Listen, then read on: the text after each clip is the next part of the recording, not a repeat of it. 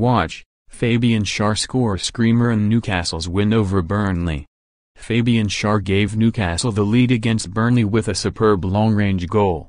The defender collected the ball around 25 yards out and fired in a powerful right-footed shot that hit the inside of the post and flew into the net.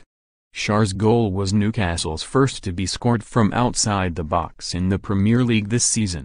Asked about the strike afterwards, Newcastle boss Rafa Benitez said, "In training sessions he is quite good, so we knew before, and you know now that he can do that. He is comfortable on the ball, and the understanding between Jamaal, Lascelles, Florian, Lejeune and Schar is getting better and means we are more solid in defense." Watch Schar's fabulous strike in the video at the top of the page. Predict 6 correct scores for your chance to win £250,000.